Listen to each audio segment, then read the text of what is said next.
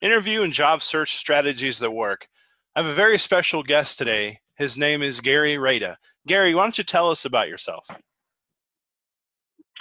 Yeah, absolutely. Good afternoon, Gary. So, as you mentioned, my name is Gary Rada, and I've spent the last 9 years in the IT infrastructure and cybersecurity consulting and staffing field, specializing in areas from network engineering, systems engineering, cloud and data, uh, cybersecurity, information security, and really everything from a technological standpoint that touches uh, an IT infrastructure, which is, of course, as you know, everywhere. If you're a business, if you're an entity, you have infrastructure. So it's a big umbrella, focusing predominantly on the senior level side of the house, but um, certainly dealt my fair share with folks just coming into the field, folks with a handful of years of experience, and as well as people at the end of their career as well. Oh, awesome. So I have a couple questions for you. So put you on the spot here a little bit. Um, so sometimes I apply for jobs, right? For instance, or whatnot, or friends. I have friends who apply for jobs, and it's always understanding the process. So can you tell me, like, why do I need to wait? Why do I wait so long to hear back from recruiters? What's the reasoning behind that? Do you think that's a general question, but can you answer that maybe? I can, and it's a great question because over the last 9 years, it's something that I heard on a daily basis. In fact, I think once upon a time in one of our earlier conversations, one of our earliest conversations, actually, that was a question you had asked me at that time as well. And the answer, I wish, was a simple one size fits all, answers all questions, but it doesn't. And what I've learned in my experience, Gary, is that there isn't a whole lot of transparency in the IT staff, in just the staffing world as a whole. And what I've come to find to be true more times than not is a lot of times you'll get a phone call from a recruiter about a position, but what you don't know about that position at the time is that that business might not have been awarded officially. That budget may not have been approved. All of the necessary key individuals who need to approve a position aren't necessarily involved. And so while the intent is pure and the interest is real, the process, the red tape, the bureaucracy, if you will, can simply and most often is the reason for the slow response time. It could be a breakdown in efficiency or a total inefficiency of that individual recruiter or consulting firm that you might be communicating with, as far as simply having poor follow-up, or perhaps just poor communication between the client and the staffing company is another commonality or familiar trend that I've come to find. And also, of course, while it isn't just these three reasons, the reality too is that there are thousands of recruiters out there, offshore and domestic, who will call a consultant about a position that they filled a month ago, they filled 2 months ago, and sometimes they simply made it up. But they want to talk to you because they do what you might call resume farming. I used to call it resume stacking. And simply they want to be able to go to a prospective client somewhere down the road and say, look at all these people we have. When in reality, there's no relationship there. There's no real interest because there was never really a real position in the first place. So there's a lot of different avenues we could go down as to the whys it might take so long, or why you might never hear back. But usually it comes from a real place. But unfortunately, the industry is mired with a lot of really dishonest practice. Ah, I see. So how does the recruiter find a candidate? Is it just job boards? Is that primarily it? I mean, can you talk on that a little bit? Yeah, absolutely. Because Gary, I believe that skillful, sustainable recruiting is an art form, and I'll qualify that. So can train a monkey to dial a phone. There's no art in dialing the phone. There's no skill in dialing a phone. Anybody who dials their phone 2, 3, 4, 500 times a day, good for you. That's not a talent. Okay, that just means your energy is focused in every single direction, and you're not an expert at anything. Where the best place for me, and what allowed me to have not only have a 9-year career, but a successful 9-year career, is you develop your clientele from your existing clientele. If you're doing a good job of building relationships and showing value and having integrity, meaning being where you say you're going to be, doing what you say you're going to do, then people want to work with you, and people want you to work with the people that they know because they can vouch for you and they believe in you. So for me, that was always my biggest source. In 9 years, I looked this up recently in anticipation of our conversation, and in that period of time, I had communicated or at one time or another worked with a little over 2,600 people. Wow. And while, of course, I couldn't possibly maintain a clientele or a database of 2,600 people on a monthly or even an annual basis, you could never hope to talk to that many people at least once every year. It's just not real. One thing that's true is that about 70% of that 2,600 were referral based. I spent very little time developing on LinkedIn. In fact, I typically received more requests than I ever sent because that's where every recruiter is. I spent very little time. I never had a Monster account. I never had an Indeed account.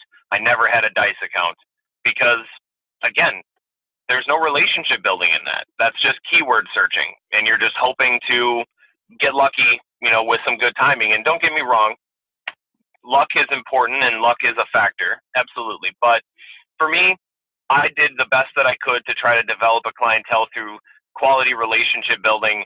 I would find folks on the internet, on LinkedIn from time to time as I needed to, or as a particularly difficult skill or unique location came up and I didn't know anyone in those areas. I certainly wasn't above it. It's just not sustainable. And so for me, word of mouth networking was always the most effective way. Okay. That's great. That's great insight, actually. Wow, 2,600. That's amazing. That's amazing. I don't think I know 2,600 people actually. So that's wow. How does a recruiter get paid? Why do companies actually hire recruiters when they already have? Is it that hard? I mean, I'm just curious. I don't know. So, how does a recruiter get paid? And again, why do companies hire recruiters? Sure. So the question. Oh, it's could be I'm sorry. No. I'm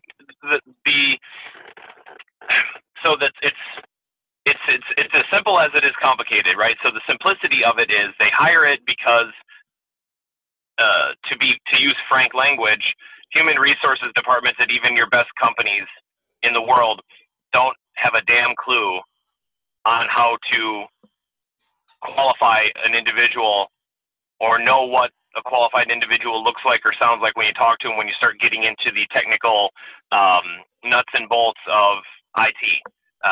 They are excellent at hiring other internal staff, other people to work within the back office, administrative positions, legal even, all kinds of different, management, leadership roles, et cetera. But when it comes to like the minutia, when it comes to getting super granular and you're trying to qualify somebody for a high level technical position, that requires high level technical knowledge. Like I said, anybody can match buzzwords to a resume, and eventually you'll strike gold if you just try enough times. Just the law of large numbers, the law of averages, it's going to happen. But when you need a specialized person, you need a specialized person to find them. And HR company or HR groups within organizations simply don't have the capacity, the time, or really, honestly, the interest at training their internal staff to really immerse themselves within a specific skill or industry and know it well enough that you can talk about it and talk to the people where that's their livelihood.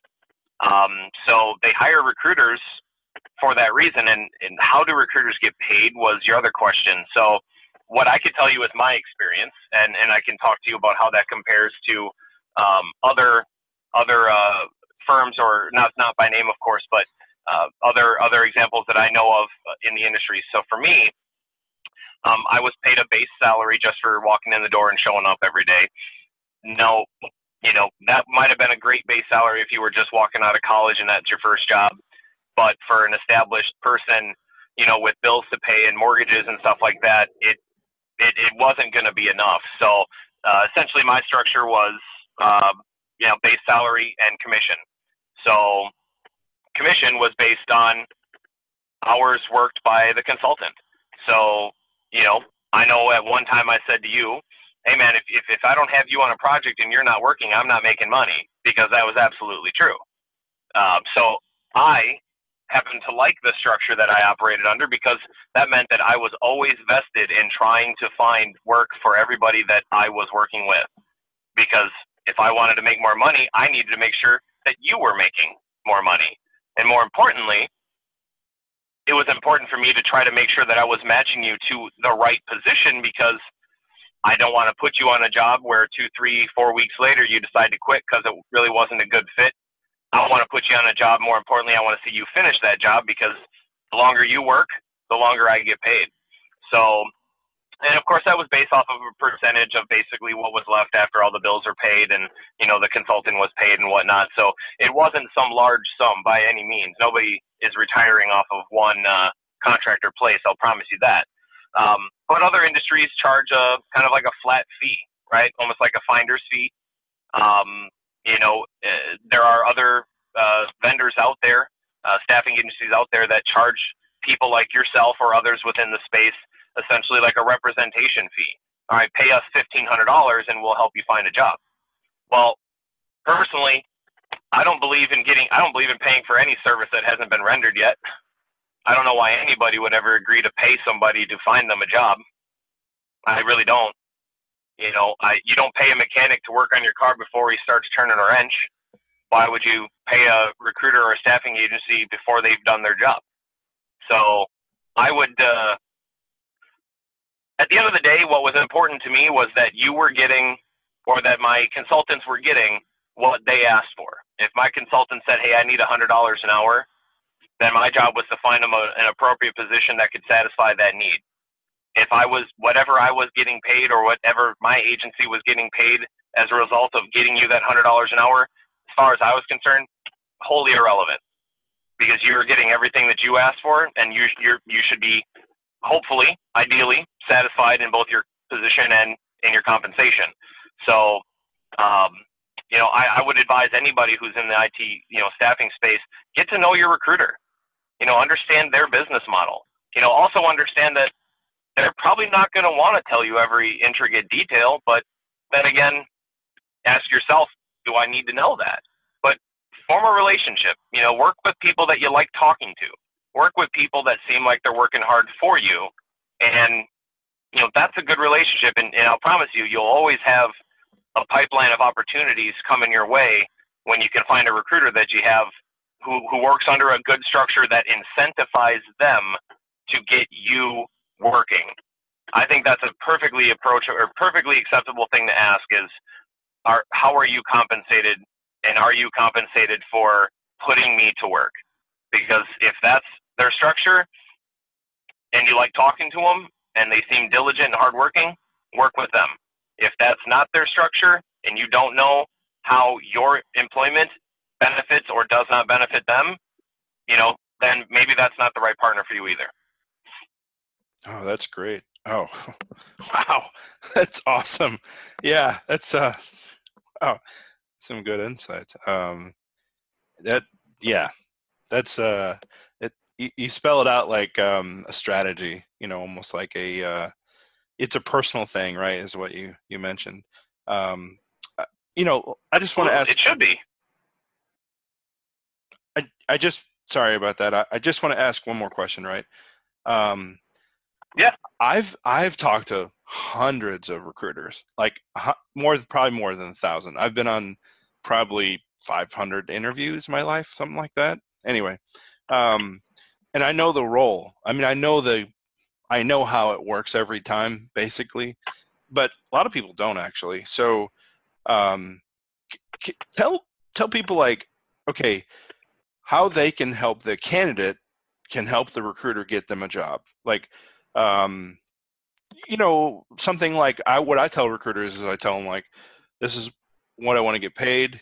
I tell them up front like everything as a candidate, like this is what I want, and versus because I've tried the other strategy, like okay, I don't know what I want, right? So maybe you could tell a little bit about like so basically the idea is like um, lower the competition, like weed out the competition for me. So I'm the candidate. I need the job. Recruiter needs, to hire to get me employed, but more importantly, I'm the candidate. I need the job. So how can I help the recruiter as a candidate you know, get get me a job basically? What do I need to what kind of things like okay, little tips and tricks.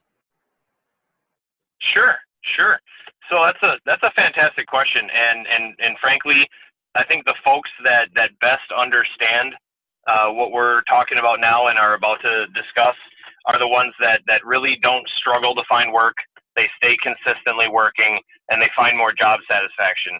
So first and foremost, and this really is, I couldn't emphasize the importance of this any greater, but understand that the relationship between yourself and the recruiter is a partnership.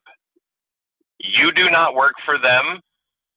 They do not work for you. You guys work together. You have a common goal, and you need to work together to achieve that common goal. Now, obviously, as we talked about earlier, recruiters come in all shapes and sizes. You generally know a good recruiter when you meet one because you've talked to 500 that weren't. And so you can generally spot a good one when you're on the phone or when you meet them in person. And that's a good find. Hold on to that. And I'm certainly would never advocate just pouring out every piece of data that any recruiter ever asks for you to every recruiter who calls you, because you also don't want to dilute your value, right? So understand where you are, but understand behind the scenes what a good recruiter is doing for you at no cost to them, at no cost to you, the consultant, to try and find you work. That a good recruiter is providing resume feedback on perhaps on format or content, or, hey, listen, this position is emphasizing this. I don't see a whole lot of that on your resume. Can you tell me a little bit more about what you did? Can you provide greater detail? I don't want the manager to dismiss you out of hand simply because he or she doesn't see that particular buzzword or experience on your resume. So somebody that's going to reach out to you and say, hey, I'm seeing some gaps here, and I think that could hold us back. What can we do to highlight the experience that you have? That's somebody who's showing a vested interest in wanting to make sure that you at least get on the phone in the first place, where you will have a chance to do your thing, right? So the recruiter's job is just to get you on the phone, right? I like to say, and I've said it for years, that my job as your recruiter is to get you the interview. Your job is to get the job, right? Yeah. So understanding your role in the relationship is also important. You interview for a job, you might feel like you crushed the interview. The manager might feel differently. You might walk away from an interview feeling a little deflated, like, yeah, that didn't go so well, and you end up getting the job. So sometimes they're just impossible to read, but understand that recruiter is going through the same emotional peaks and valleys in that process as you are. And so when you don't get the job, that recruiter also didn't get the job. When you get the job and you're succeeding, that recruiter is also by proxy enjoying that success along with you. So you win and lose, but you do it together. And so just more than anything else, and I'm kind of ranting on this, but it's because I really believe it, Gary. Form a relationship and understand that it's a partnership and treat them like a peer, okay? A recruiter who might have 2 years in the business but is working really hard, and a person, like yourself, that might have 18, 20 years, I can't tell you the number of times when I was starting in my career that I accepted people talking down to me Oh. because of the position that I served and the position that they were in. And I allowed that for years until I got to the point in my career where I didn't need your business. I just didn't need you. You needed me more than I needed you. All right. And so eventually you understood what you will and won't endure and what is and isn't necessary. And for consultants, it's the same thing.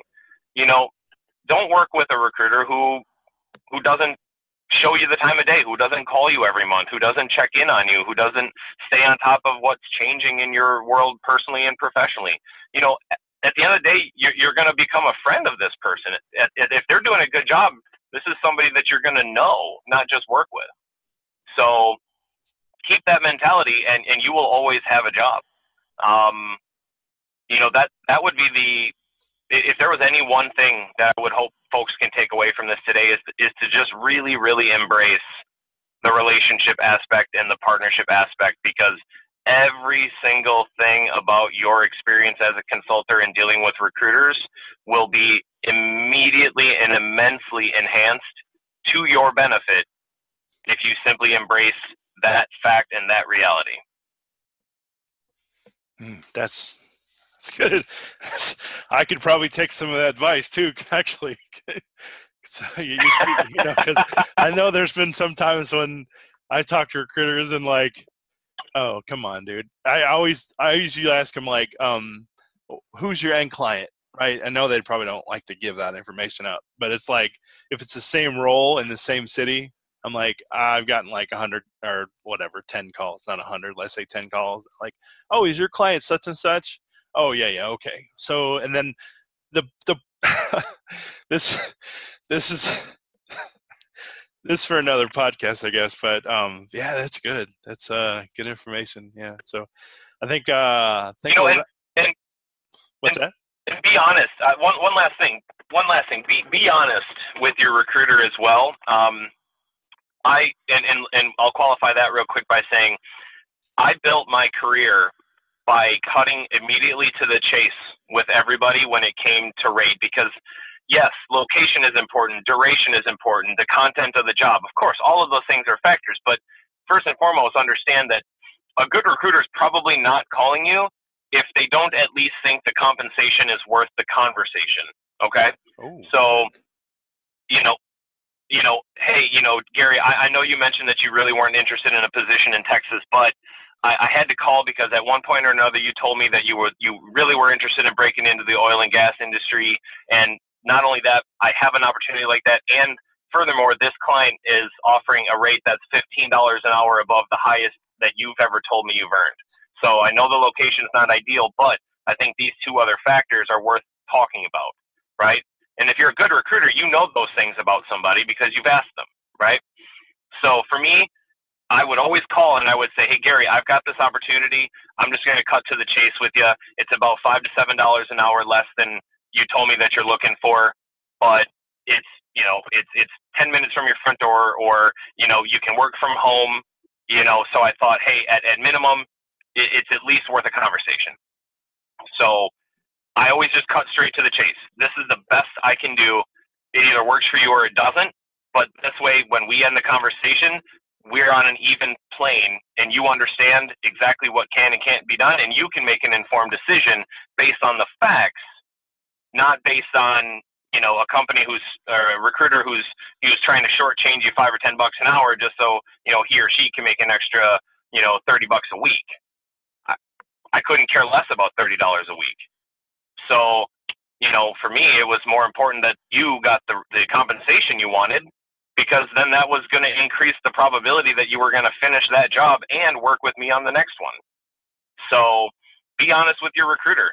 Hey, I'm targeting $100 an hour. In truth, at the low end, I'd be willing to work for, anywhere from 88 to 90. But, the positions that are going to be the most appealing to me right now are $100 an hour. And then a good recruiter is going to say, so you've never made more than $90 an hour, but you think you're worth 100 now. Did you recently get some new certifications or experience that justify that? Right? And that's not your recruiter being a dick. That's your recruiter saying, help me justify this when I tell the client Oh, that you're worth $100 an hour. Help me explain that for you, oh, right? good point. So, you know, because at the end of the day, the recruiter's job is to sell you to the client to get on the phone for the interview. And then if I convince Mr. Manager or Ms. Manager that you're worth $100 an hour because you say you are, and then I put you on the phone and you don't interview like $100 an hour person, well, we both lost credibility. So if you're not really $100 an hour person, don't position yourself as a $100 an hour person. You know, if one client one time paid you $100 an hour, you're not a $100 an hour guy. You just found a great opportunity one time. You know, so I think it's important to keep everything in perspective, because I have found that even the most elite senior level resources in the IT infrastructure space are almost never the highest charging independent consultants. They charge a fair price for their experience and their knowledge, and that is why they never struggle to find work. It's the ones that overinflate their value because, you know, they paid $1,500 or you know, $2,500 or $5,000 to get an industry certification, and to them that means that they're now charging that much more to an end client. And don't get me wrong, I'm not saying that doesn't ever apply, because it does, but you know, you're worth what somebody's willing to pay for you. And for a client like in a busy market like a Houston or a New York or a Chicago and LA, listen, man, you can throw a rock and hit 5 more people like you. So, and in a crowded market like that, it all comes down to competition on rate.